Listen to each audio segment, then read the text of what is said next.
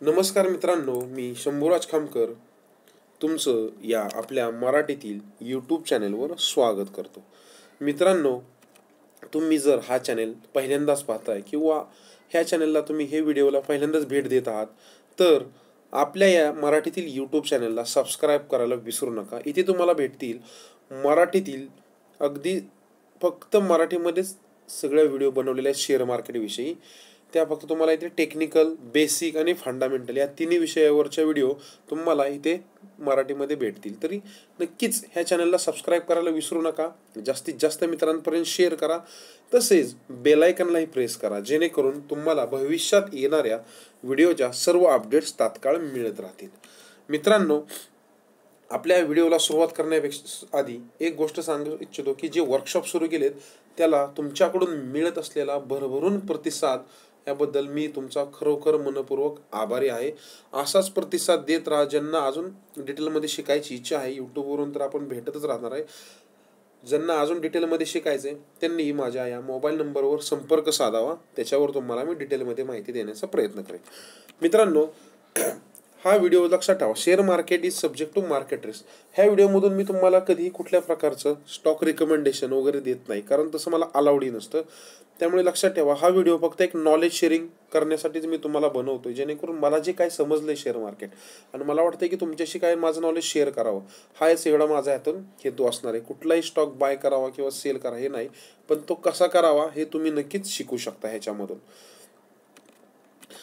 मित्रांनो, सध्या आपण फंडामेंटल अनालिसिसची सिरीज पाहतोय. मग त्यामध्ये आपण फंडामेंटल अनालिसिसचे विविध रेशोजवर स्टडी चालू आहे आपला. आणि हे रेशोज कंप्लीट केल्यानंतर ना तुम्हालाही स्वतःला फंडामेंटल अनालिसिस कसं करायचं ही समजण्यास नक्कीच मदत होईल. आणि मी जास्त किचकटमध्ये सांगायचा कधीच प्रयत्न करत नाही, कारण का सगळी गोष्ट डिटेलमध्ये समजून फायदा नाही. लक्षात ठेवा, कारण एवढी 30-32 रेशोवर आपल्याला समजून घ्यायचे स्टेप बाय स्टेप. मग सगळे जर डिटेल महत्त्वाचं काय हे मला सांगायचं त्याच्या मागे जास्त हेतू राहतो. तर तुम्ही ते लक्षात घ्या. त्या रिगार्डिंग काही क्वेरीज वगैरे असतील तर तुम्ही मला कमेंट बॉक्समध्ये विचारू शकता, किंवा आपले जे व्हॉट्सअप ग्रुप्स आहेत डिस्क्रिप्शन बॉक्समध्ये लिंक दिली त्याच्यावर विचारू शकता. हे ग्रुप फक्त डिस्कशनसाठी, तिथे कुठल्याही प्रकारचं टिप्स वगैरे देत नाही मी, कारण टिप्स हे काही सोल्युशन नाही असं मला तर वाटतं नेहमी. त्यामुळे मी कधीच कोणाला टिप्स देऊन वगैरे हतबल करू शकत नाही, किंवा एक कुबड्या दिल्या का असं मला वाटतं. त्यामुळे तुम्ही शिकायचा प्रयत्न करा. शिकणार असाल तर ऑलवेज वेलकम. ओके, तर आत्तापर्यंतच्या रेशोमध्ये आपण वेगवेगळे रेशो पाहिले, तर आज आपण पाहणार आहोत एक नवीन रेशो. त्याचं नाव आहे price to book value ratio. म्हणजे काय, प्राइस टू बुक रेशो असं बोललं आपण त्याला जातो. की मागच्या व्हिडिओमध्ये आपण पाहिलं की बुक व्हॅल्यू म्हणजे काय असते, कंपनीचं जे बुक असतं त्याचं व्हॅल्युएशन कसं काढायचं. आता ते पाहिल्यानंतर आजच्या व्हिडिओमध्ये आपण पाहणार आहे तिची बुक व्हॅल्यू काढली आपण, त्या बुक व्हॅल्यूचं आणि कंपनीच्या शेअर्सच्या प्राईसचं काय रिलेशन असतं, कारण ते रिलेशन लावून कसं पाहायचं ह्याचं काम आपण आजच्या व्हिडिओमध्ये मी तुम्हाला सांगायचा प्रयत्न करणार आहे. हा व्हिडिओ अगदी मी छोटा आणि सुटसुटीत बनवायचा जास्त प्रयत्न केला आहे, जेणेकरून साध्यातील साध्या आपल्या मराठी माणसालाही समजावं, आणि जे आपल्याकडे जे टॅलेंटेड लोक आहेत, जे आधी खूप वर्षापासून शेअर मार्केटमध्ये आहेत त्यांनाही नक्कीच समजावं. ह्या दोन्हीचाही मी विचार करून बनवलेला आहे. तर मित्रांनो, ह्या व्हिडिओला सुरुवात करण्यापेक्षा एकदा बुक व्हॅल्यू काय, जे मागच्या व्हिडिओमध्ये पाहिलेलं ते जर डिटेलमध्ये पाहिजे तर तुम्हाला ह्या कार्ड्सवर प्रेस करून तुम्ही पाहू शकता की बुक व्हॅल्यू काय असते. तरी थोडक्यात एक बुक व्हॅल्यू म्हणजे काय आपण ते पाहण्याचा प्रयत्न करू. बुक व्हॅल्यू म्हणजे काय असते मित्रांनो, तर कंपनीची जी बुक व्हॅल्यू जी असते ती करंट प्राइस म्हणजे काय, companies book value is a current price of its assets equal to it's price on the balance sheet. म्हणजे कंपनीच्या बॅलन्स शीटवर कंपनीची आजची जी काय किंमत आहे, म्हणजे जर आज ठरवलं की कंपनी ह्या कंडिशनला कंपनी बंद करायची आणि कंपनीची सगळी मालमत्ता विकायची आणि ते पैसे आपल्या शेअर होल्डर्सला द्यायचे, कारण आपण कंपनीचे काही ना काही प्रमाणात मालकच आहे ना, ज्या अर्थी आपण कंपनीमध्ये पैसा इन्व्हेस्ट केलाय थोड्या प्रमाणामध्ये. तर ती जी व्हॅल्यू असते ती बुक व्हॅल्यू कशी काढायची, का काढतात, हे सर्व मागच्या व्हिडिओमध्ये पाहिले, ते तुम्ही पुन्हा पाहू शकता त्या व्हिडिओमध्ये जाऊन. बुक व्हॅल्यूलाच नेट बुक व्हॅल्यू किंवा नेट असेट व्हॅल्यू असंही बोललं जातं. तसेच मित्रांनो, how to calculate book value ह्याच्यावर एक मी ओझरतं सांगतो. बुक व्हॅल्यू म्हणजे सरासरी काय असतं, कंपनीची जी नेट असेट्स असते, असेट्स म्हणजे मालमत्ता, आणि लायबिलिटीज म्हणजे कंपनीची जी काय देणीज असतात. असेटमधून कंपनीची जी काय मालमत्ता असलेली त्याच्यातून कंपनीची देणी वजा करून जी काय प्राइस राहील त्याला बोललं जातं बुक व्हॅल्यू. ओके, आणि ती बुक व्हॅल्यू आपण पर शेअरही काढतो, म्हणजे टोटल जी काय ॲसेट येईल त्याला नंबर ऑफ शेअर्सने डिवाइड केलं तर तुमची जी व्हॅल्यू येईल ती पर शेअर येणार आहे. सिंपल गोष्ट. म्हणजे जी बुक व्हॅल्यू असेल त्याला पर शेअरने आपण काढू शकतो सर्व शेअर्सने भागलं तर. समजलं. नेक्स्ट असेट म्हणजे काय तर assets divide minus liabilities. Okay, समजलं मित्रांनो. बुक व्हॅल्यू बद्दल क्लिअर. ह्याच्यापेक्षा जर डिटेलमध्ये पाहिजे तर नक्कीच ह्याच्या आधीचा व्हिडिओ पहा, अजून तुमच्या क्वेरीज क्लिअर होण्यास मदत होईल. मित्रांनो, आजच्या रेशोकडे आपण चला जाऊ. Price to book value ratio.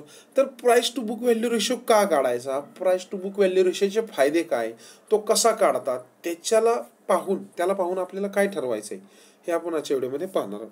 तर सुरुवातीला मी सांगायचा प्रयत्न करेल की price to book value ratio काढायचा कसा. The price to book value ratio कम्पेअर्स a companies market value to it's book value. Simple गोष्ट आहे. हा काय सांगतो आपल्याला, जो पीबी रेशो बोललं जातं, याला price to book रेशोलाच PB ratio हे बोललं जातं. हा पीबी रेशो आपल्याला काय सांगतो तर कंपनीची मार्केट प्राइस, आत्ताच्या शेअरची जी मार्केट प्राइस आहे ना ती प्राइस आणि कंपनीच्या बुक व्हॅल्यू ह्यांचं गुणोत्तर किती, आणि हे गुणोत्तर आपल्याला सांगतं की तो शेअर घेणे योग्य आहे का घेणे योग्य नाही, किंवा ह्याला यूज करून आपण बाकीच्या कंपन्यांनाही कम्पेअर करू शकतो त्या सेक्टरमध्ये. चला पाहू, त्याच्याकडे जाऊ. तर ह्याचं कॅल्क्युलेशन कसं केलं जातं. पीबी व्हॅल्यू जी असते, पीबी रेशो बोलतो, तर त्याचं व्हॅल्यू कॅल्क्युलेशन कसं केलं जातं. तर पीबी रेशो जो असतो तर सरासरी दोन पद्धतीने ह्याचं काढू शकतो आपण. म्हणजे कंपनीची मार्केट प्राइस पर शेअर, म्हणजे एका शेअर मागं कंपनीची असलेली किंमत, आणि कंपनीची बुक व्हॅल्यू पर शेअर, म्हणजे त्याच कंपनीचे एका शेअर मागं असलेली बुक व्हॅल्यू. हे आपण कसं काढायचं वगैरे पाहिलं. ओके, ते. किंवा दुसरी पद्धत असते याच्यामध्ये, कंपनीचं टोटल मार्केट व्हॅल्यू घ्या आणि कंपनीची टोटल जी बुक व्हॅल्यू त्याला डिवाइड करा. ह्या दोन्ही पद्धतीने काढलं तरी आपल्याला एकच येणार आहे. फक्त इथे जो आता हा आकडा दिसतो हे मोठे होतील. मार्केट व्हॅल्यू काढायची म्हणजे करोडमध्ये येणार. ओके, पर शेअर प्राइस घ्यायची म्हणजे रुपीजमध्ये येते सरासरी. ओके, नॉर्मली 100 ते 1 म्हणजे जी काय प्राइस असेल त्याच्यामध्ये. समजलं. आता सरासरी काय करतात हे पाहू आपण, की मार्केट प्राइस आहे 500 रुपये असं समजू, आणि कंपनीची बुक व्हॅल्यू पर शेअर, एका शेअर मागं कंपनीची पुस्तकी किंमत बोलू ती 250 रुपये. जर ह्याला डिवाइड केलं तर गुणोत्तर येते 2. ओके, म्हणजे काय, पीबी रेशो येते 2. म्हणजे काय तर जवळपास दुप्पट रेट मार्केटमध्ये चालू आहे त्या शेअरचा कंपनीच्या बुक व्हॅल्यूच्या कम्पेअर करता. म्हणजे लोकांना त्या कंपनीवर जरा जास्तच कॉन्फिडन्स आहे असे आपण बोलू शकतो, किंवा जास्तच परफॉर्मन्सवर त्यांचा विश्वास आहे. आणि ह्याच्यामुळे होतंय काय तर ते त्याला जास्त प्रीमियम व्हॅल्यू देऊन बाय करतायत. चला पाहू आता त्या रेशोकडे जाऊन पाहायचा प्रयत्न करू की हा पीबी रेशो काय सांगतोय आपल्याला. हा 2 आहे तो काय सांगतोय, म्हणजे मी स्टॉक घेतला पाहिजे किंवा नाही घेतला पाहिजे, हे ह्याचं मागचं रिझन पाहू. ओके, तर सरासरी आता अजून एक गोष्ट सांगतो. जसं आत्ता 2 गुणोत्तर आलं. ओके, म्हणजे जो पीबी रेशो आला हा कधी कधी कमी येतो, म्हणजे अगदी 1च्या खाली येईल. पॉईंटमध्ये म्हणजे अगदी 0.2, 0.3, 0.5 मध्ये पण येणार आहे. ओके, किंवा 2, 3, 4 असाही येऊ शकतो. काही ह्याला हे नाही, म्हणजे असं नाही की एवढाच असायला पाहिजे तेवढाच असायला पाहिजे असं काहीही ह्याच्यामध्ये नाही. तर PB ratio above 1 is good performing. एक लक्षात ठेवा, सरासरी बोलायचं झालं तर 100% नसतं. सरासरी एखादी कंपनीचा जर पीबी रेशो अबव 1 आहे, 1 म्हणजे काय, जर 1 असेल तर काय असेल की कंपनीची जेवढी बुक व्हॅल्यू आहे तेवढीच कंपनीची मार्केट व्हॅल्यू पण आहे, म्हणजे शेअर्सची प्राइस, किंवा कंपनीची पर जी बुक व्हॅल्यू येणार आहे पर शेअर बुक व्हॅल्यू तीच कंपनीची पर शेअर प्राइस पण मार्केटमध्ये, त्यावेळी तो पीबी रेशो किती येणार आहे, 1 येणार आहे. आता जर तो 1च्या वर आहे म्हणजे काय तर लोकांना पीबी रेशोच्या पेक्षा, म्हणजे त्या बुक व्हॅल्यू जी आहे कंपनीची त्याच्यापेक्षा जास्त पैसा देऊन ते शेअर्स बाय करतायत. लक्षात ठेवा, म्हणजे काय तर ती गुड परफॉर्मिंग कंपनी असे आपण बोलतो. पीबी रेशो जर सरासरी 1च्या खाली असेल तर समजून चालायचं की ती कंपनी बॅड परफॉर्मिंग मध्ये असू शकते, सध्या असू शकते बोलतोय मी. ओके, तुम्ही त्याच्यामध्ये बाकीचे फंडेस आपल्याला पण शिकणार आहे स्टेप बाय स्टेप. सगळंच अजम्पशन आपण फक्त 1च्या खाली म्हणून लावू शकत नाही की ती कंपनी खराब आहे म्हणून. ओके, काही काळासाठी कंपनीची प्राइस आलेली असू शकते. तर त्याच्यामागे पण सरासरी काय बोलू आपण की जर पीबी रेशो हा 1च्या खाली आहे तर ती सरासरी बॅड परफॉर्मिंग कंपनी असं बोलू शकतो. लक्षात ठेवा, पीबी रेशो इम्पॉर्टंट काय थिंग याच्यामध्ये, 1 म्हणजे काय तर आपण त्याला काय करतोय तर कंपनीच्या शेअर्सच्या प्राइसला कंपनीची बुक व्हॅल्यू ह्याच्याशी कम्पेअर करतोय. म्हणजे बुक व्हॅल्यू जर 250 रुपये आणि कंपनीची शेअर्सची प्राइस जर 250 रुपये तर रेशो येणार 1. लक्षात ठेवा, जर 300 रुपये शेअर्स प्राइस होते आणि 250 रुपये बुक व्हॅल्यू, तर 50 रुपये त्याची व्हॅल्यू जास्त आहे, म्हणजे लोक त्याला 50 रुपये प्रीमियम देऊन बाय करतायत. आता पीबी रेशो कुठे इम्पॉर्टंट आहे एक लक्षात ठेवा, ही गोष्ट पण महत्त्वाची ना. कुठे पाहायला पाहिजे पीबी रेशो? सगळ्याच कंपन्यांचा महत्त्वाचा आहे का? तर अजिबात नाही. तर ज्या प्रोडक्शन कंपन्या असतात किंवा आपण मॅन्युफॅक्चरिंग कंपन्या असतात, ह्या कंपन्यांमध्ये इन्फ्रास्ट्रक्चर कंपन्या, ऑइल कंपन्या असतात, म्हणजे ऑइल सप्लायज वगैरे करणाऱ्या, रिअल इस्टेट, बँकिंग सेक्टर असतात, FMCG, ह्या कंपन्यांमध्ये पीबी रेशोला जरा जास्त महत्त्व असतं. कारण का? ह्यांची जी असेट असते ही स्थावर स्वरूपात भरपूर असते. म्हणजे जसे की त्यांचे कंपनीचे प्लॅन्ट्स असतील, त्यांच्याकडे मशिनरीज असतील, त्यांचे मोठमोठे ऑफिसेस असतील बाहेरच्या सिटीजमध्ये, ओके, ट्रान्सपोर्टेशनसाठी असणाऱ्या बाकी काही गोष्टी आल्या, तर ह्या सगळ्या गोष्टी ज्या असतात, इन्व्हेंटरी बोलतो, तर ह्या सगळ्या गोष्टी काय असतात, ह्या कंपन्यांकडे असतात वर मेन्शन केलेल्या. त्यामुळे पीबी रेशो जर पाहायचा आहे तर ह्या कंपन्यांशी जास्त तो महत्त्वाचा ठरणार आहे आपल्याला. आता पीबी रेशो मला कमी महत्त्वाचा कधी ठरणार आहे? तर IT कंपन्या. तर IT कंपनीचं काय असतं सरासरी बघा, एक ऑफिस असतं, काही एम्प्लॉईज असतील, त्या कंपनीला इन्व्हेस्टमेंट पाहायला गेलं तर खूप कमी असते, ओके. आणि जर सॉफ्टवेअर एकदा तयार झाले तर सॉफ्टवेअर विकून पण ती कंपनी खूप पैसा कमवू शकते. आता सॉफ्टवेअर विकायचं म्हणजे त्याला काय नवीन ऑफिस थोडंच टाकायला लागणार आहे. कंपनी एका ठिकाणी बसूनही त्याचा बिझनेस करू शकते. तसं आपण त्याला सर्व्हिस इंडस्ट्री बोलत असतो, ओके. तर ह्या दोन कंपन्यांची बुक व्हॅल्यू आपल्याला विचारात घेऊन जास्त चालणार नाही, कारण ह्यांची बुक व्हॅल्यू काय असणार आहे, थोडी कमी असणार आहे. कारण का? तर ह्या कंपन्यांचं मार्केटमध्ये काय असणार आहे, इन्व्हेस्टमेंट जे असणार आहे, शेअरची प्राईस जास्त असू शकते, पण यांच्याकडे ऑफिसेस मे बी एकच असेल. समजा एखादी IT कंपनी तर एखाद्या मेन सिटीमध्ये ऑफिस टाकून ऑल ओव्हर वर्ल्डमध्ये पण ती बिझनेस करू शकते ना. त्यामुळे ह्या कंपन्यांशी आपल्याला जास्त विचार नाही करायचा, IT कंपन्या असतील किंवा सर्व्हिस इंडस्ट्री कंपन्या. पीबी रेशो आपल्याला महत्त्वाचा कुठे? प्रोडक्शन कंपन्यांमध्ये. क्लिअर मित्रांनो? म्हणजे इथे आपण बघणार आहे की जर एखाद्या कंपनीचा पी रेशो त्याच्या वर असणार आहे तर आपल्याला ते महत्त्वाचं असणार आहे. आता मी काय करणार आहे तर काही तुम्हाला एक्झाम्पल्सही दाखवतो की त्या एक्झाम्पलमध्ये आपण पाहू की नक्की त्या पीबी रेशोचा आणि त्या प्राईसचा काय कोरिलेशन आहे का, आणि त्याचा इम्पॅक्ट किती पडतोय त्या शेअरच्या प्राईसवर. तर मित्रांनो, हे एक उदाहरण घेतलंय मी येस बँकेचं. येस बँकेची करंट मार्केट प्राइस आजची 19 जुलैची प्राइस आहे 83 रुपये 25 पैसे. बुक व्हॅल्यू जर मी पाहतोय तर काय 111 रुपये. म्हणजे हा शेअर टोटली बुक व्हॅल्यूच्या खालीच ट्रेड करतोय. म्हणजे लगेच मी तर बाय करू शकत नाही, ओके. बाय करायचा का नाही तुम्ही ठरवा तुमचं तुम्ही. पण ह्याच्यामध्ये जर सांगायला गेलं तर प्राइस टू बुक रेशो जो बघायला गेला पीबी रेशो तर 0.75 आहे अगदी फक्त. म्हणजे ही कंपनी सध्या डाऊन परफॉर्मिंगच चालू आहे. सध्या वेट केलेलं कधीही चांगलं अशा कंपन्यांमध्ये, ओके. जोपर्यंत व्यवस्थित बाईंग होत नाही किंवा लॉंग प्रॉस्पेक्ट्स असेल, बाकीचे त्यांचे जर फंडामेंटल जर व्यवस्थित असेल तर आपण याला लॉंग टर्मचा विचार करून बाईंग करू शकतो. आता ते फंडामेंटल कन्सेप्ट आपण स्टेप बाय स्टेप पाहणार आहोतच. त्याच्यानंतर ना बघतोय आपण Reliance industry. Reliance इंडस्ट्रीची 1239 current market price आहे लक्षात ठेवा, आजची 19 तारखेचीच. आणि त्याची बुक व्हॅल्यू किती आहे बघा, 624 रुपये फक्त. म्हणजे बुक व्हॅल्यूच्या कितीतरी वर तो ट्रेड करतोय. आणि पीबी रेशो आपल्याला काय सांगतोय 2, म्हणजे जवळपास दुप्पट आहे. म्हणजे लोक जे पब्लिक इन्व्हेस्ट करणार आहे त्याच्यामध्ये ते हायली बुलिश आहेत रिलायन्सवर, असंही समजू शकतो. आणि तर जर तुम्ही याचा चार्टही पाहिला तर तो आपल्याला काय दाखवतोय तर तो एक चांगला परफॉर्मिंग कंपनी पण आहे. म्हणजे जरी बुक व्हॅल्यू कमी असली तरी आपण ही कंपनी एक चांगली आहे लक्षात ठेवा. म्हणजे बुक व्हॅल्यू असं नाही की बुक व्हॅल्यूपेक्षा तो खूप हाय लेवलला ट्रेड करतोय म्हणजे तो घेण्यास महाग आहे किंवा तो आपल्याला कॉस्टली पडतोय, असं अजिबात नसतं. हे तुम्हाला मी ह्याच्यातून सांगायचा प्रयत्न करतोय, समजून घ्या. ह्याच्यामध्ये मला काय तुम्हाला सांगायचं आहे ते. बुक व्हॅल्यू 624च्या वर म्हणजे जवळपास 2 आहे, दुप्पट त्याची करंट मार्केट प्राइस आहे मार्केटमध्ये. आता त्यानंतर एक पियर कम्पॅरिझन घेतलं. हे घेतलंय मी कुठल्या साईटवरून तर इकॉनॉमिक टाइम्सच्या साईटवरून घेतलं. हे सगळं टोटल क्रेडिट त्यांना जातं. हे मी स्वतः काय बनवलेलं नाही, हे त्या साईटवरून घेतो. हे तुम्ही पाहू शकता, खूप छान साईट आहे. ह्या साईटवर खूप छान सारा डेटाही मिळत असतो आपल्याला. जर ह्याच्यामध्ये मी पाहायला गेलं तर मला दिसतंय असं की लास्ट ट्रेडिंग प्राइस आणि प्राइस टू बुक रेशो, बाकीचे रेशो आपण नंतर बघू. ज्यावेळी मी तुम्हाला बॅलन्स शीट कशी वाचायची हे शिकवणार आहे त्यावेळी ह्याचा जास्त यूज करू आपण. सध्या आपण हे 2 कॉलम्स पाहू. तर HDFC बँक जर पाहिली तुम्ही तर प्राइस टू बुक रेशो बघा 4.20 आहे. कोटक बँकेचा 4.95, ICICचा 4.76, ॲक्सिसचा 2.77. आणि जर तुम्ही ह्या सर्व कंपन्या चार्टवर जर लावून पाहिल्या तर तुम्हाला ह्या कंपन्या गुड परफॉर्मिंगच दिसतील. म्हणजे मला ह्याच्यातून तुम्हाला असं सांगायचं आहे की price to book ratio, PB ratio जरी हाय असला तरी ह्या कंपन्या घेण्यासारख्या नाहीत किंवा विकाव्यात असं अजिबात नसतं. मोस्टली ज्या चांगल्या परफॉर्मिंग कंपन्या आहेत त्यांना लोक प्रीमियम देऊनच बाय करत असतात. जसं HDFC बँक आहे, सर्वांच्या पोर्टफोलिओमध्ये HDFC बँक असतो.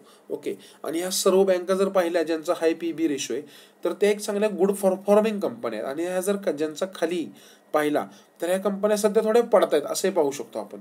म्हणजे तुम्हाला एक कंपॅरिझन करताना खूप छान फायदा होतो की ॲटलिस्ट आपण जो स्टॉक बाय करतोय ना त्याचा आपण बाकीच्या स्टॉकशी कम्पेअर करू शकतो आणि त्याच्यातून आपल्याला तो घेण्यासाठी योग्य आहे का अयोग्य हे आपल्याला ह्याच्यामधून समजायला नक्कीच प्रयत्न करतं. तर तुम्ही असं कम्पेअर करायचा प्रयत्न नक्कीच करा. ओके, तुम्हाला छान सारा डेटा मिळेल.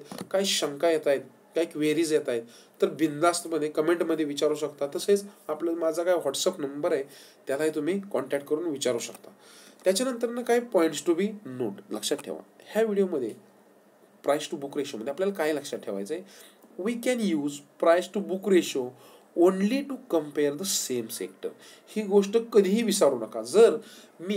जर समजा रिलायन्सचा विचार करतोय, ऑइल इंडस्ट्रीचा विचार करतोय तर ऑइल इंडस्ट्रीचा आणि TCSचा मला कम्पॅरिझन कधीही करायचं नाही. लक्षात ठेवा, ते जर करतोय तर मला ह्याचा काहीही फायदा होणार नाही. मला फक्त सेम सेक्टरमध्येच त्याचं कम्पॅरिझन करायचं आहे PB रेशोचं. When PB ratio is not most usable. Okay, sorry, आता हे PE झाले माझ्याकडून चुकून, ते PB रेशो आहे. When PB ratio is not most usable म्हणजे कधी असतो आपल्याला मोस्ट युजेबल हे लक्षात ठेवा. म्हणजे ज्यावेळी IT कंपन्या वगैरे असतात त्या कंपन्यांमध्ये do not use for IT and service industries. जिथे IT कंपन्या बोलतो, सर्व्हिस इंडस्ट्रीज असतात, ह्या कंपन्यांमध्ये PE रेशोला जास्त यूज करू नका. ओके, लक्षात ठेवा. ओके, हा पॉईंट थोडा बाय मिस्टेकली इथे ॲड झालेला आहे तर त्याबद्दल इग्नोर करा त्या पॉईंटला. PB रेशो बिलो 1 म्हणजे जर आला तर समजा एखाद्या PB रेशो आपण कम्पेअर करतो, जर बिलो 1 आला तर स्टॉक इज अंडर व्हॅल्यूड आहे असंही आपण बोलू शकतो. अंडर व्हॅल्यूड आहे म्हणजे काय, तर मे बी त्याचे फायनान्शियल प्रॉब्लेम्स असू शकतात कंपनीमध्ये, त्यामुळे सर लोक त्याला सेल करणार आहेत ना. काही ना काहीतरी इश्यू नक्कीच असणार आहे आणि त्या इश्यूमुळे काय असणार आहे तर तो स्टॉक अंडर व्हॅल्यूड आहे म्हणजे पडतोय खाली. तर अशा वेळी अशा स्टॉकपासून थोडं लांब राहणं कधीही चांगलं. किंवा एक प्रॉपर बाईंग होतंय ह्याचा विचार करा. ह्याच्यासाठी अजूनही फंडामेंटल अनालिसिसचे पॉईंट्स आपल्याला कम्पेअर करावे लागणार आहेत. टेक्निकल अनालिसिस तर आपण करतोच आहे, पण ही गोष्ट लक्षात ठेवा आणि हे पॉईंट लक्षात असू द्या प्राइस टू बुक रेशोबद्दल. ह्याच्या व्यतिरिक्तही जर काही क्वेश्चन्स असतील तर नक्कीच बिनधास्त विचारा. मनात कुठल्याही शंका ठेवू नका. शंका ज्या क्लिअर होतील तेवढं अजून शिकायला मदत होईल. मित्रांनो, ही गोष्ट लक्षात ठेवा. आणि एकदम सिंपल भाषेत आजचा व्हिडिओ मी सांगायचा प्रयत्न केला. जास्त मला असं डीपमध्ये किंवा किचकट तुम्हाला सांगायचा नव्हतं, जेणेकरून बऱ्यापैकी नवीन लोकांना समजणार नाही. ओके, समजला मित्रांनो? नाही समजला तर पुन्हा कमेंटमध्ये विचारा. ते पॉईंट मी तुम्हाला क्लिअर करायला मला आवडेल. तसेच तुम्हाला कुठला व्हिडिओ नवीन हवा आहे तर तुम्ही ते कमेंटमध्ये मेन्शन करू शकता. तसेच मित्रांनो, नेक्स्ट वर्कशॉप अपडेट्स आहेत आपले पुणे, मुंबई, नाशिक, कोल्हापूर ह्या सिटीजमध्ये. तुम्हाला जर जॉईन व्हायचं आहे तर नक्कीच जॉईन व्हा. त्याच्यामध्ये मी तुम्हाला डिटेलमध्ये टेक्निकल ॲनालिसिस शिकवायचा प्रयत्न करत असतो आणि जेणेकरून तुम्ही स्वतः शेअर मार्केटमध्ये ट्रेड्स घेऊ शकता, इंट्राडे करू शकता, पोझिशनल स्टॉक शोधू शकता. खूप सारे तुम्ही त्याच्यामध्ये शेअर मार्केटमध्ये स्वावलंबी बनू शकता. ह्या नंबरवर माझ्या कॉन्टॅक्ट करायला विसरू नका, 9822 500 374. तसेच जर तुम्ही डीमॅट अकाउंट ओपन करायचा विचार करताय तर अपस्टॉक्सचं माझ्याकडे बिझनेस पार्टनर आहे मी अपस्टॉक्सचा. तर तुम्हाला जर ओपन करायचं आहे तरी डिस्क्रिप्शन लिंकमध्ये अपस्टॉकची लिंक दिलेली आहे डिस्क्रिप्शन बॉक्समध्ये. तर त्या लिंकवर क्लिक करा, तुमची डिटेल भरा, जेवढी माहिती जमेल तेवढी भरा, बाकीची मी तुम्हाला भरायचा प्रयत्न करेल किंवा अपस्टॉककडून तुम्हाला कॉल येईल आणि तुम्ही ते फॉर्म भरून फ्रीमध्ये अकाउंट ओपन करू शकता स्कीममध्ये असेल तर. ओके, ह्याच्या व्यतिरिक्त काही क्वेश्चन्स असतील तर विचारायला विसरू नका. धन्यवाद मित्रांनो. हा व्हिडिओ आवडलाय तर थंब अप करा, बेल आयकॉनला प्रेस करा आणि जास्तीत जास्त आपल्या मराठी माणसांपर्यंत शेअर करा. भेटूया पुन्हा पुढच्या आठवड्यामध्ये मित्रांनो. जय महाराष्ट्र.